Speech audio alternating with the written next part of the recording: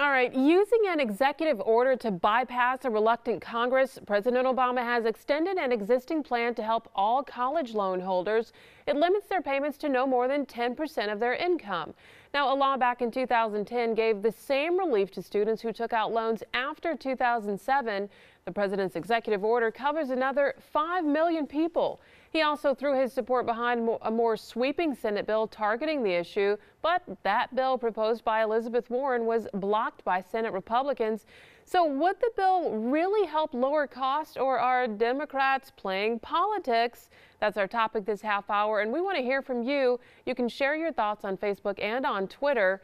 Joining us live in the newsroom is Fox 26 legal analyst Chris Tritico, Fox 26 news analyst Mustafa Tamiz, and public policy analyst Jackie Bally. Good morning, you guys. Good morning. All right, playing politics or helping the people, what do you guys think? Politicians playing politics? Whoa, shocking. Who would have known? Who would have guessed? You know, the issue is, and I was just doing some research here this morning and over the weekend about what we're calling the student loan debt crisis, and Forbes magazine and some of the other pundits looking at financial issues are saying that while there's a lot of money, it's not necessarily a crisis today, but that eventually it will hurt our ability in the short run for our economy to improve if we don't do something. But that doesn't necessarily mean we have to do something today. But having had a student loan, Jackie Bally, taking 15 years to pay that off, I can appreciate the young people's who have the much greater loans than I had to deal with 25 years ago. So, you know, this was a bill not to give relief. In other words, you still have to pay it back. It was a refinance bill. What's wrong with that? Well, because we're looking at $31 billion increase this year alone. And we're talking about young people who may not have a job, they may have a job. There's an increase in default of a lot of loans. That has happened the last 3 years.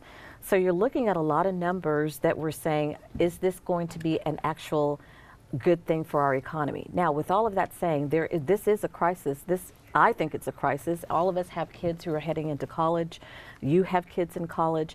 And when we were in school, the tuition was much lower than it is now. That's true. So the Republicans who have looked at this and who blocked it felt that it was not good for the economy. That's what they did.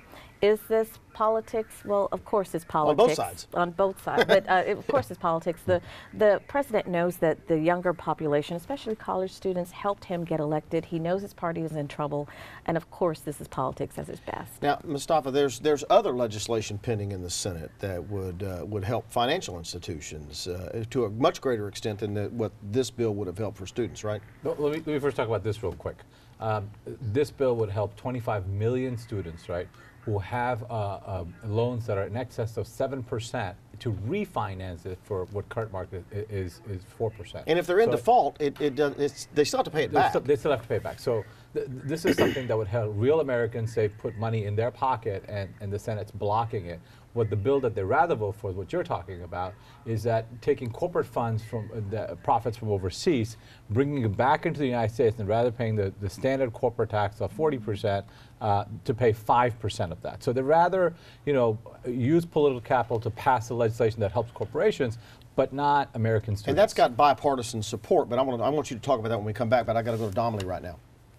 All right, guys, I'm monitoring social media, and I'm on social media, and Domley Keith on social media says the President of the United States didn't pay off his student loans until he became President of the United States. No. It can be tough to pay off student loans. Yeah. Well, look, when I went to law school, I borrowed $15,000 to go through law school.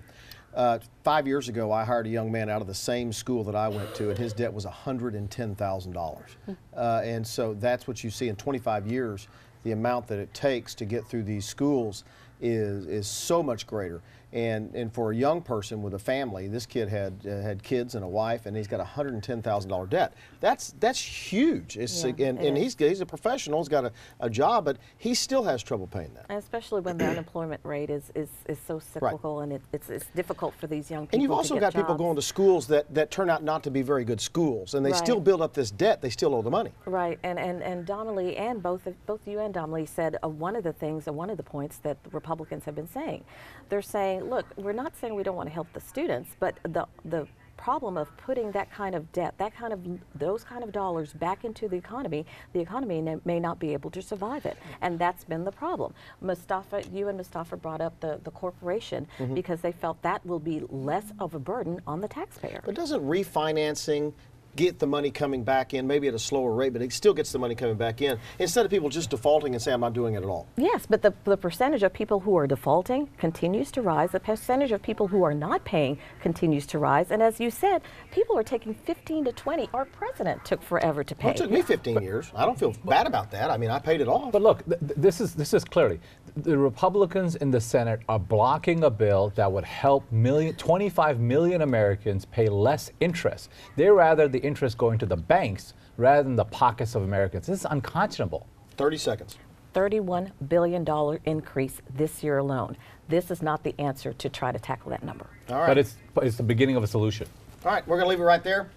Domly, I just you completely lost my whole train of thought. Well, I like everything's that gone. Mustafa said it's blank in my head. I like that Mustafa said a beginning of a solution. I like that. He should run for office. He should. I'll vote No, for thank him. Thanks, guys.